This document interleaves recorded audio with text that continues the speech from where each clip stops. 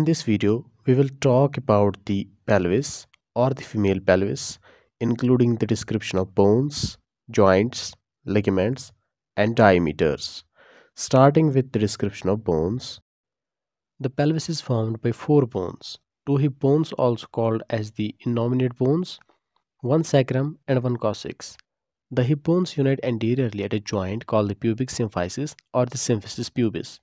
They unite posteriorly with the sacrum at the sacroiliac joints. The complete ring composed of hip bones, pubic symphysis, and sacrum forms a deep basin-like structure called bony pelvis. Together, these three bones, the sacrum and two hip bones, form the pelvic girdle, which forms the connection between the axial skeleton and the appendicular skeleton. We will talk about these bones one by one. First, we will talk about the innominate bone. There are two innominate bones, also called as the hip bones, each formed by three parts: the ilium, the ischium, and the pubis. The ilium is the largest of three parts of the innominate bone. Ilium is a large, flared out portion of the innominate bone. It is composed of a superior ala or wing and an inferior body. The superior border of ilium, the iliac crest, ends anteriorly in a blunt anterior superior iliac spine. Below this is the anterior inferior iliac spine. Posteriorly, the iliac crest ends in a sharp posterior superior iliac spine. Below this is a posterior inferior iliac spine. These spines serve as points of attachment for the tendons of the muscles of trunk, hip, and thighs. Below the posterior inferior iliac spine is the greater sciatic notch, through which the sciatic nerve, the longest nerve in the body, passes. On the posterior aspect of ilium is a roughened area called the iliac tuberosity, which gives attachment to various tendons of the muscles. The large depression on the anteromedial aspect of ilium is called the iliac fossa. This is the articulating surface which articulates with sacrum to form the sacroiliac joint. The arcuate line of the ilium is a smooth rounded border on the internal surface of the ilium. It is immediately below to the iliac fossa. The next portion of the innominate bone is the ischium. The ischium forms the inferior posterior portion of the hip bone and is composed of a superior body and an inferior ramus. The ramus is the portion of the ischium that fuses with the pubis. Inferiorly, the ischium has a rough area called the ischial tuberosity. Posteriorly, ischium has a prominent structure known as the ischial spine. Descent of the fetal head during labor is measured in relation to the ischial spine and is called station of fetal head. Together, the ramus and the pubis surround the obturator foramen, which is the largest foramen in the skeleton. The third portion or part of the innominate bone is the pubis. Pubis means pubic bone. It is the anterior and inferior part of the hip bone. A superior ramus, an inferior ramus, and a body between the two rami comprise the pubis.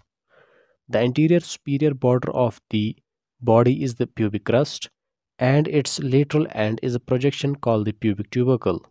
This tubercle is the beginning of a raised line, the pectineal line, which extends superiorly and laterally along the superior ramus to merge with the arcuate line of the ilium.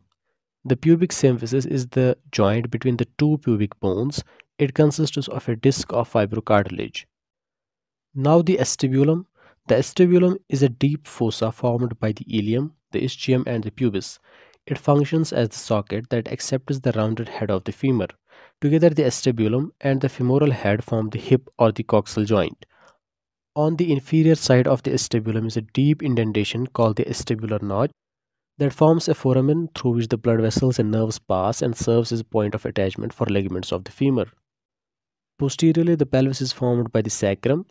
The sacrum is a triangular bone formed by the union of 5 sacral vertebrae, S1 to S5. The female sacrum is shorter, wider, and more curved between S2 and S3 than the male sacrum. The narrow inferior portion of the sacrum is known as the apex. The broader superior portion of the sacrum is called the base. The anteriorly projecting border of the base is called the sacral promontory. The lateral portion of the superior surface of the sacrum contains a smooth surface called as the sacral ala. On both lateral surfaces, the sacrum has a large air-shaped auricular surface that articulates with the ilium of each hip bone to form the sacroiliac joint, which is the strongest joint in the human body. The concave anterior side of the sacrum faces the pelvic cavity. It is smooth and contains 4 transverse lines or ridges that mark the joining of the sacral vertebral bodies. At the ends of these lines are 4 pairs of anterior sacral foramina. The convex posterior surface of the sacrum contains a median sacral crust formed by the fusion of spinous processes of upper sacral vertebra, a lateral sacral crust formed by the fusion of transverse processes of sacral vertebra, and four pairs of posterior sacral foramina. These foramina connect with the anterior sacral foramina to allow passage of nerves and blood vessels. The sacral canal is a continuation of the vertebral cavity. The lamina of the fifth sacral vertebra and sometimes the fourth fail to meet. This leaves an inferior entrance to the vertebral canal called the sacral hiatus.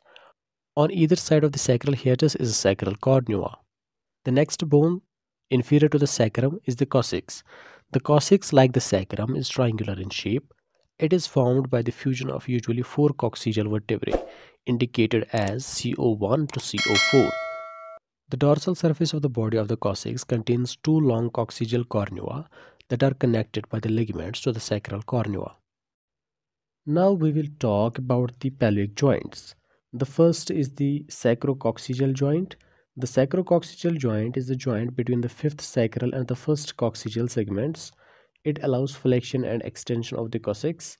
However, these movements are rather passive, occurring during childbirth and defecation. The second is the pubic symphysis. It is a secondary cartilaginous joint between the medial surface of the pubic bones. Usually, there are no movements on this joint except in pregnancy when the ligaments and cartilage soften, allowing the increase of pelvic diameters during labor. The third is the sacroiliac joint. It is the strongest joint in the human body. The sacroiliac joint is a synovial joint between the ala of sacrum and the auricular surface of the ilium. This joint allows very little mobility through the slide, gliding, and rotation movements. In women, the ligaments of the joint soften during pregnancy, enabling the increase of pelvic diameter during childbirth. Now we will discuss about the pelvic ligaments. First, the pubic ligament. There is a superior pubic ligament which is situated on the superior aspect of the symphysis, attaching laterally to the pubic tubercles. The inferior or the arcuate pubic ligament is a thick fibrous band that connects the inferior parts of the joint. The sacrospinous ligaments run from the sacrum to the ischial spine. Anterior sacrococcygeal ligaments connect the coccyx with sacrum anteriorly. Anterior sacroiliac ligament covers the front of the sacroiliac joint. The posterior sacroiliac ligament runs along the back of the sacroiliac joint and provides considerable stability. The ligament connects the back of the hip bones to the sacrum. The sacrotuberous ligament is a thick fibrous band that extends from the posterior ilium, lateral sacrum, and coccyx to the ischial tuberosity. Posterior sacrococcygeal ligaments connect the sacrum and coccyx posteriorly. Now we will discuss about the pelvic diameters. The pelvis is divided anatomically into false pelvis and a true pelvis, the boundary line being the brim of the pelvis. The bony landmarks on the brim of the pelvis from anterior to posterior on each side are symphysis pubis, pubic crest, pubic tubercle, pectineal line, iliopectineal eminence, iliopectineal line, sacroiliac joint, anterior border of sacral ala, and sacral promontory. False pelvis is the portion above the pelvic brim. It has no obstetric significance relevant to the passage of fetus through the pelvis. It is formed by iliac portions of the innominate bones and is limited by iliac crustus. Its only obstetric function is to support the enlarged uterus during pregnancy. Its boundaries are posteriorly lumbar vertebra, laterally iliac fossa, and anteriorly anterior abdominal wall. True pelvis is the pelvis below the pelvic brim. It is divided into inlet, cavity, and outlet. Inlet is the brim of the pelvis. Cavity is the segment of the pelvis bounded above by inlet and below by the outlet.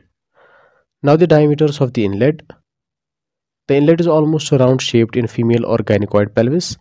The anteroposterior diameter of the inlet is the distance between the midpoint of sacral promontory to inner margin of the upper border of the symphysis pubis. It measures about 11 centimeters. It is also called as true conjugate, anatomical conjugate, or conjugate vera.